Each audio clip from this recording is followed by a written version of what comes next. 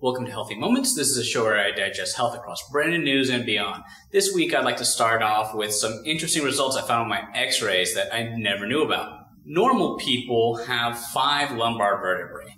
I have 4.5.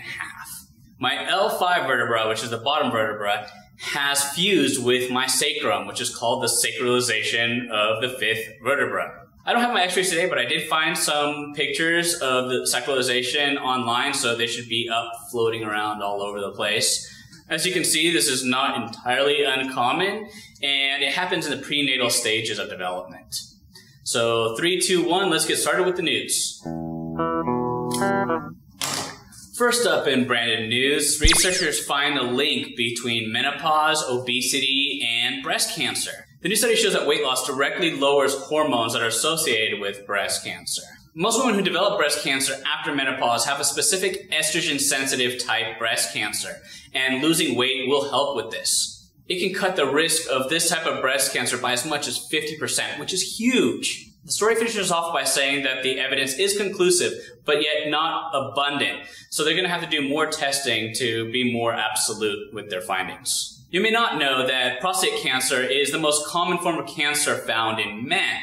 Now, most of us men dread the day that we turn 40 and have to have our first thumbs-up exam, which is the more common and quick form of prostate exams. There is a sonogram version, but the type of testing that this article talks about is the PSA, which is a prostate-specific antigen blood test. A government panel with an acronym that's longer than 3 letters found that this test would only help maybe 1 out of 1,000 men, and they deemed it as not necessary at any age. Urologists are the type of doctors that are fighting back against this because they believe that this test is actually very necessary. Dr. Oz did a great episode on prostate exams. I put a link in the description below, and I might have an annotation somewhere up here. So definitely check it out.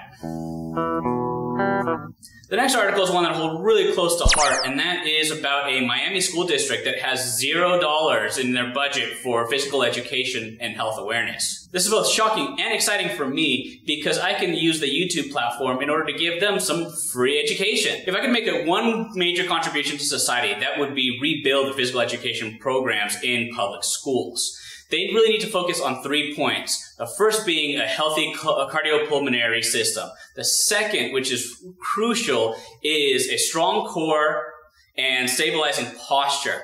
This will prevent backaches and all sorts of injuries. Thirdly would be introducing the concept of the art of motion, refining complex motor skills, and keeping kids interested so they later on pursue other athletic directions such as dance and acrobatics, martial arts, as well as more common sports. I'll be happy to work with anybody in the healthcare industry or my team in building a better physical education program. All you have to do is ask.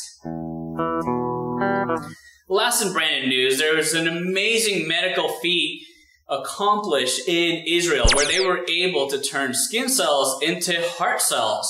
And what the repercussions of this are is that we will be able to repair heart failure from the inside out. This was done by adding 3 genes and adding Valproic Acid into the nucleus. Now, I don't claim to be a genetic engineering specialist by any means, but I found this article really interesting and I had to share it with you. That's it for this week. Please participate in the discussions going on my Facebook and Twitter. Don't be a stranger, subscribe. And as always, stay healthy, wealthy, witty, and wise, and I'll see you next time.